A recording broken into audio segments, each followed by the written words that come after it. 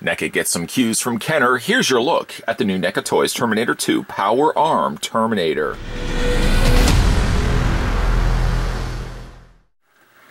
Power Arm Terminator has many interchangeable weapon arms for battling his enemies. His spike arm can inflict heavy damage. His grabbing arm holds his foe in a crushing grip.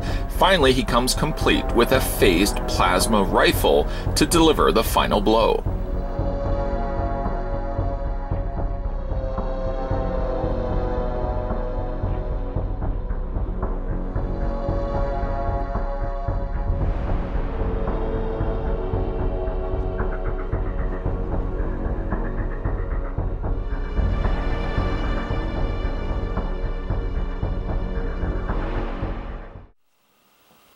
But the first thing we do in this review is measure off how tall the Power Arm Terminator is. So taking the Ultra Megatron 5000, putting it to the very top of its head, and stopping it right there. There we go.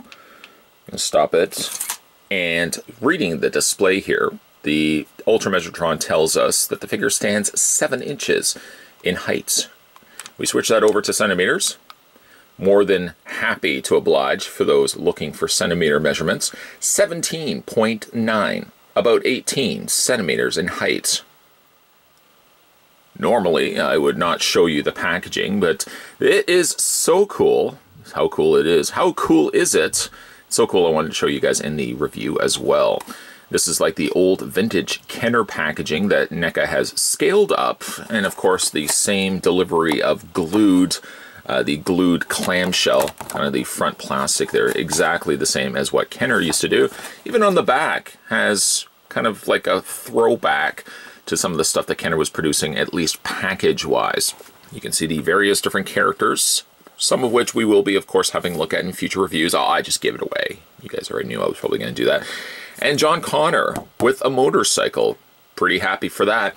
Also a little nod to Kenner down below. You can see NECA is even using the same font that Kenner used to use as well.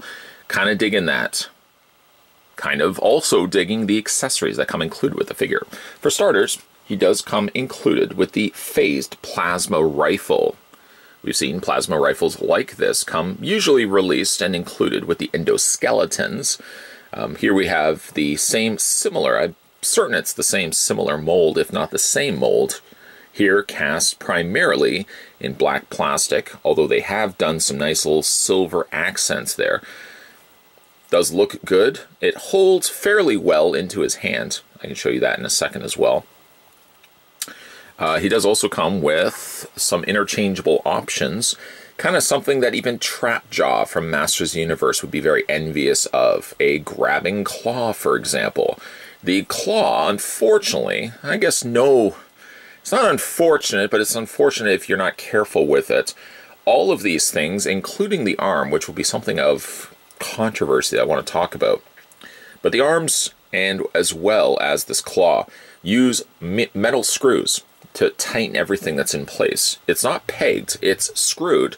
So unfortunately, when you are moving things, initially when you get it out, you do have to apply more pressure to it than probably what you would want to apply to it, feeling as if almost you were going to break it. Needless to say, though, you can see that the pistons do work like real pistons would. And this does move in and out, and these open and close, so that's pretty cool. Again, it looks like it was probably made in a black plastic. Some of the areas sort of get forgotten, but you can kind of dismiss most of it because the coloring isn't consistent across it anyways. Some areas and looks as if the dry brushing sort of missed some spots, but it kind of adds to the more kind of aged look that the metal is. So I kind of think that it's not necessarily deliberate for the fact that that piston got missed, but for the fact that all the rest of it doesn't get a complete silver treatment anyways. Oh, this section here is really, really tight. If not for that, it does look good. Again, I'll show you how that goes into his hand in a second. The other thing it comes included with is this spike, which I guess in your imagination, you could really make this into anything. This could also be a missile that could fire out from his arm. According to the packaging, though, it is a spike of which I just dropped. Hold on one second. certainly bound to happen. The floor has claimed yet another accessory. I wonder how many things are down. I should keep like a little tally, a little on the side of the screen, keeping track of how many things I actually drop over the course of these reviews. Once again, though, it does look like the spike, or missile, if you want to use your imagination. Looks like it was cast in black plastic, dry brushed very generously with the silver paint, and it does look very good. Put that right over there. If the cybernetic arm is not really your thing, and you want really just a more traditional Terminator arm, you can swap it out for this more human arm.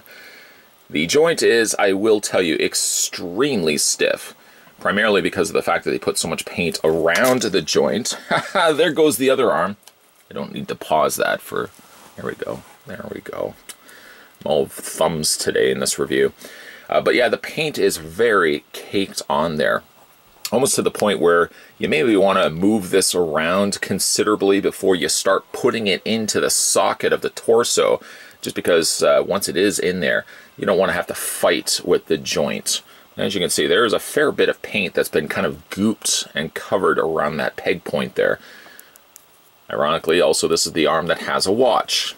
So if Terminator wants to keep track of time, this is the hand that would want to do that. So those are your accessories that come included with the figure. Now let's have a look at the figure itself.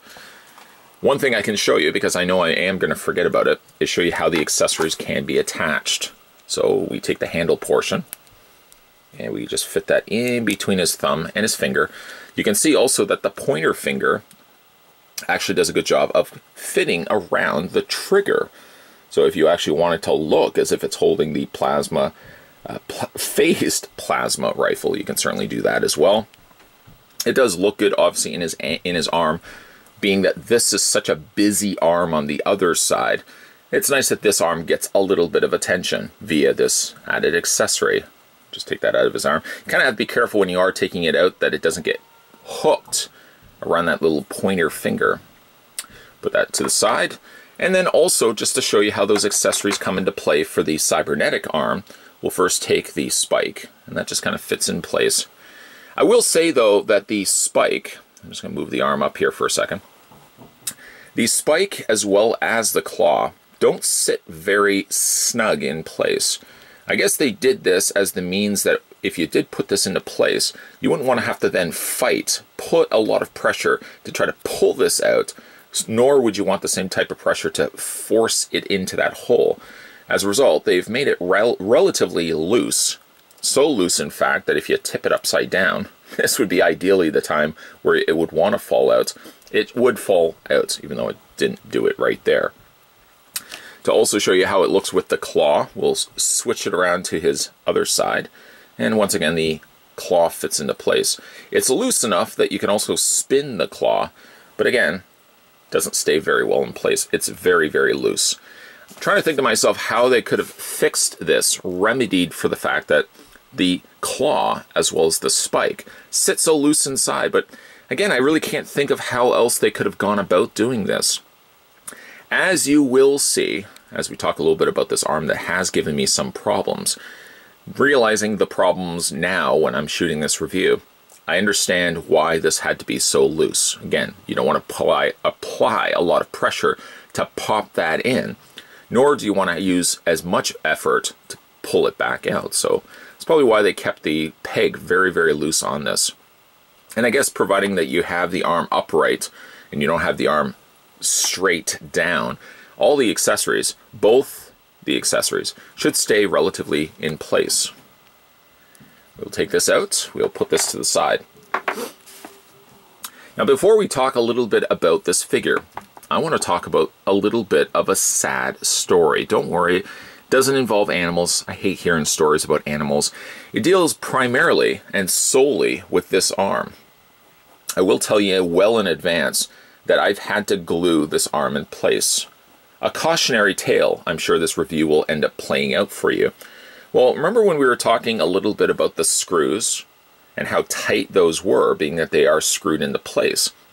Unfortunately, the arm is the exact same thing. There's a screw right there that attaches this part to this part right here. When you do get it out of packaging, you may want to hold the top part of the arm when you are bending things like the elbow joint, or where the elbow joint would actually sit if this was a human arm. Unfortunately, though, I'll tell you right off the bat, this area right up here broke right off the figure. Very easily, also, I might add. He does have a hinge joint here, and the arm does move back and forth. Fairly easy. You don't have any real problems moving the arm. What you will have problems with, and this is again a cautionary tale, something you may want to look out for when you get this figure for yourself, is right in here, you'll see this part right here sticks out, and this part kind of bends in. But you'll see neither of which actually attach to this part here, this circular section of his shoulder. The only part that attaches to this is a small circular peg. I would even say, you know what, that's a good example. The peg is about the exact same diameter and size as this peg right here. And it sits right connecting this piece to this piece here. I would assume it allowed for the elbow, for this part here to swivel, for this arm to swivel back and forth like this. Unfortunately though, it's such a small peg that if you take the arm, as I did, and you move the arm forward or back, or if you move the arm out, because this actually does have a hinge, but if you put all the pressure here when you're moving the arm, that peg isn't strong enough. It broke right off. So what I would say is, when you do pick up this figure for yourself, if you haven't moved the arm yet, and if you haven't had the unfortunate task of having to glue it in place like I did, when you are moving the arm, move it from the shoulder. Move it from the shoulder, and don't move it from here. If this is too stiff, if this doesn't want to freely move on its own, the moment you move the arm back and forth, you're going to break that peg right there. The same thing too when you are bending the arm, because they are making use of, once again, a little screw. It makes this very tight. And bending it right away, you will probably not notice there's a lot of forgiveness. So when you bend the arm, once again, if you bend it from here and not here, you're immediately putting pressure on that little tiny peg. Here's that little tiny peg right there. I think it even is smaller than that, smaller than this. That's the only thing that attaches this whole arm to the shoulder area of his arm. That part right there, and I had to glue it. I think I may have unfortunately forfeited the idea that I could swivel the arm. I couldn't even tell you whether the arm could swivel on this, because unfortunately the arm had already broken and I had to glue it before I could find out whether it would swivel. Based on the way it looked like it would allow you to swivel the arm back and forth. But again, I never got to that point. So I will say this again. If you guys do pick up this figure for yourself, do all the moving here in the shoulder. And when you do decide you want to bend the elbow, hold the arm, kind of hold it here and hold it here, and very, very carefully bend it. You may also even want to go in there and loosen the screw a little bit, because I didn't realize, again, how tight that was. It immediately, just like that, in a few seconds, broke right off. Had to glue it in place. So that's a bit sad. I guess some lesson can be learned, and my unfortunate dealings with this arm can hopefully teach others, share it with the rest of the village, that you have to be careful when you get this out of packaging. Don't immediately start bending the arm further down. Bend it way up at the top there. Spent a lot of time, I know, I apologize, spent a lot of time talking about that. As for this figure, boy, oh boy, do I like this figure. Now, I may be slightly biased because I initially owned this figure as a kid, long time ago. Unfortunately, I have sold it. Sold it probably at a garage sale still when I was young, because I had, of course, that mindset. I don't need this anymore. I want to move on to other things. I want to collect other things, and ultimately I sold a lot of my Kenner stuff. Primarily also this guy here, which unfortunately I wish I could have had him still to do the comparisons. And ultimately, really, it boils down to I really love that toy as well. Never kept it. So sad. This figure really is a great upgrade to that initial figure that we had before. Now the head sculpt, I'm certain along the ways NECA has used this head sculpt before. That slightly, he says, that worn away half side exposing the endoskeleton head. And of course Arnie's head on the other side there with the bullets and just a little damage and stuff like that on his face. The face sculpt is very good. The head sculpt, I'm sure, was used before. And even then, when we looked at this head sculpt initially, if that be the case, I really liked the head sculpt then. I really like it still now. It does have a little bit of paint, unfortunately, on the forehead, which doesn't look like it has been finished, or it looks like it's gotten scuffed off. It's unfortunate, but again, the rest of the figure, it does kind of add to the fact that it does look like it's not an actual real skin. Well, it is a tissue, a living tissue, but it does look like there's a little bit of scuffing, unfortunately, on the side. The blood that's been applied very generously around the exposed area of the endoskeleton head looks very good.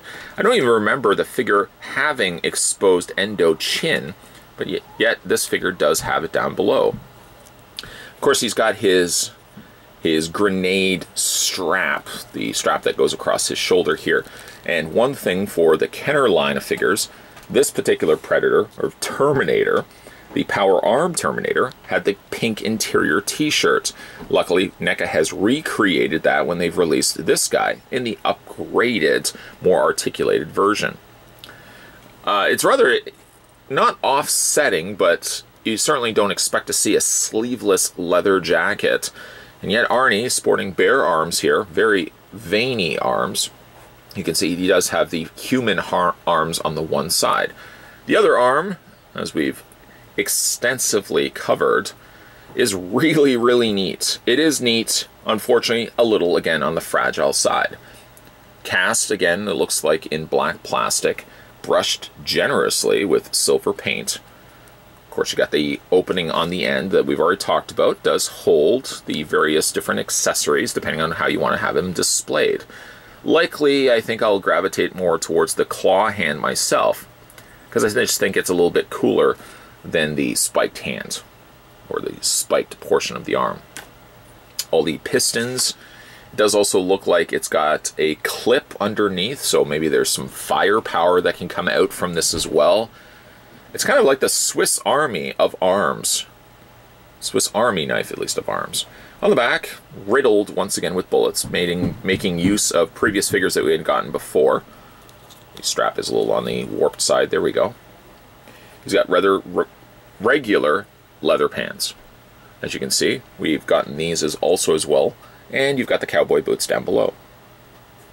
Just to show you also as well, if you do want to display the figure in more dynamic of poses, he does have peg holes on the undersides of his feet. Luckily, the figure does stand well, despite for the fact that his arm, you would think, would throw off his balance. Once you get his feet, though, firmly planted, the figure doesn't have any problem whatsoever standing straight up. And if you did want to go back and discuss further the interchangeable arm option, to change out the arm, not something I like doing, but you grab onto the torso. I'm going to grab it up here. Once again, when you are pulling it, make sure you're not pulling it here. This is where breakage is going to happen again. So take it from the shoulder, just wiggle it off, and you'd be surprised how much, there's all of it right there, how much actually comes off when you take the arm. I guess that I was thinking the peg was going to be here, but I guess they have to factor in that the joint, for this to be posable, be just a smarter route, especially this is going to have to stick further out from his arm anyways. If this was gone, the arm would be way in there and you wouldn't be able to move it as much.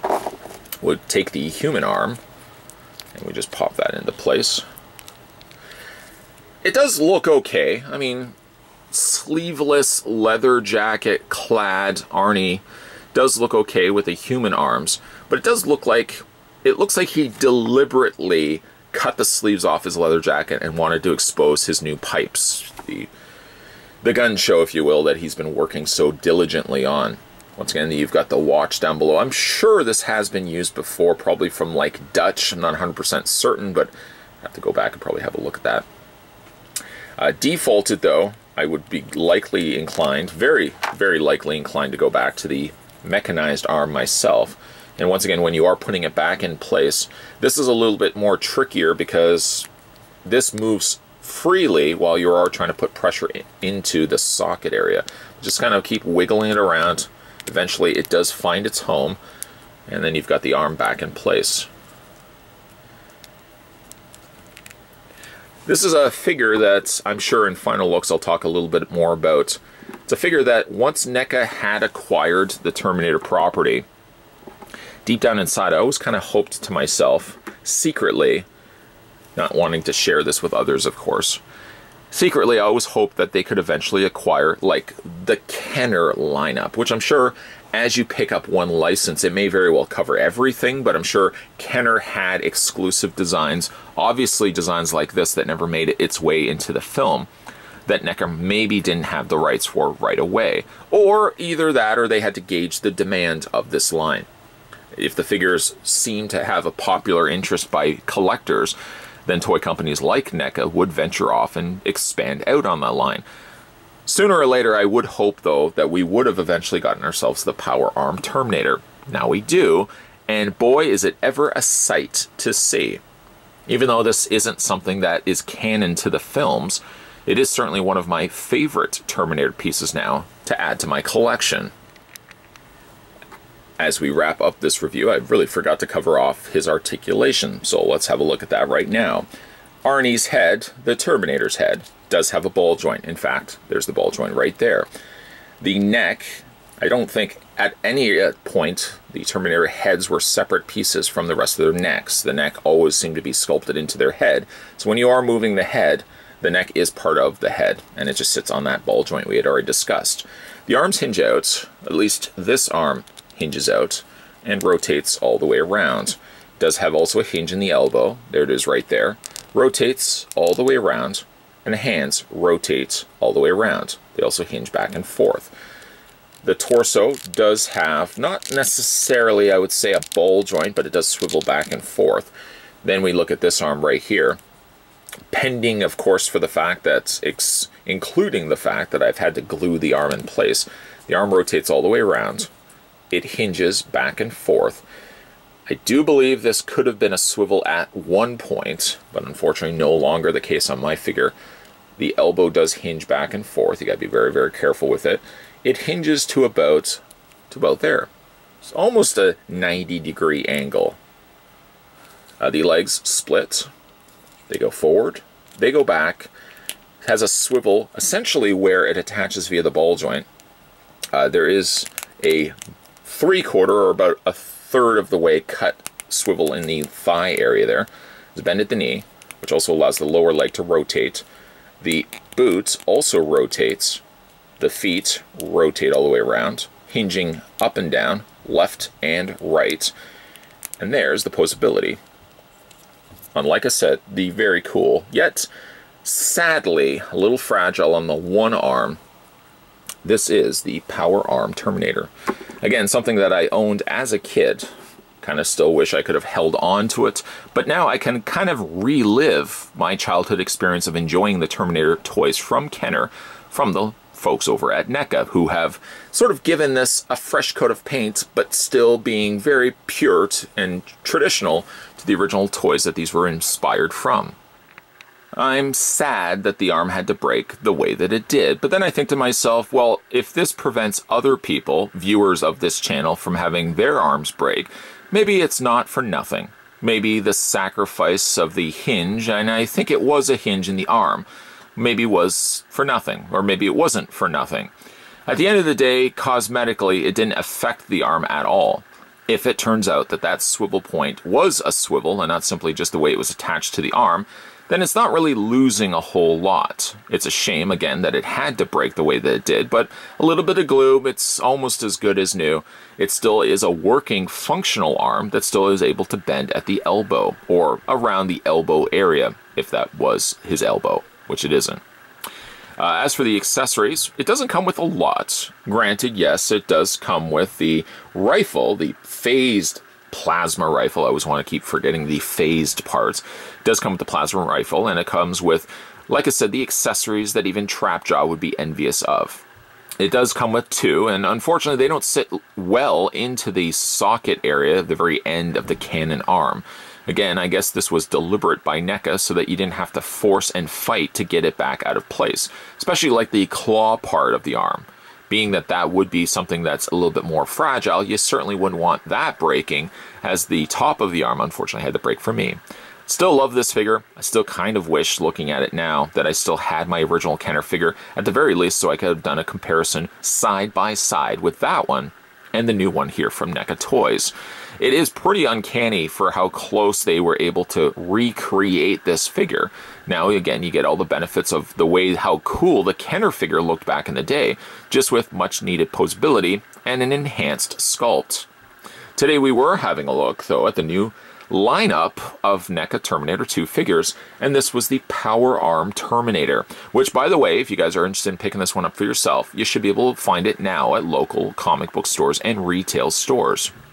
If, and I hate to ask this of the people that are watching, but if you did manage to pick up this figure for yourself and you're willing to admit it, let me know down below if you had any problems with the arm. Did it break in the same place as mine? Curious to know if it affected other people or if it was just Butterfingers here. Also, make sure you hit that little subscribe button down below, because certainly more videos will be coming your way. We're going to have a look at the other Terminator 2 Judgment Day figures in upcoming reviews, so hope you guys will stay tuned for those. Thanks for watching, guys, and I'll see you next time.